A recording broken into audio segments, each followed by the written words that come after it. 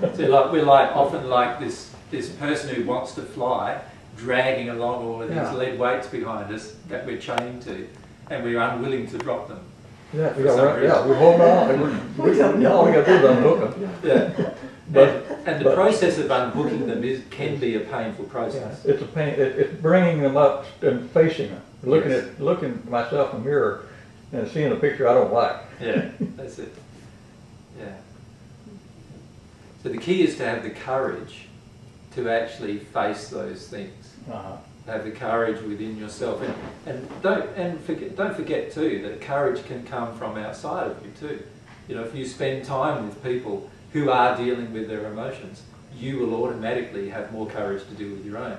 If you spend time with God, who wants you to deal with your emotion, you will obviously have more courage to deal with your own. If you spend time with a group of people who don't want you to deal with a single emotion, then obviously your own courage to deal with your own emotions will, and your own desire to deal with your own emotions will lessen, because it just rubs off just like anything else.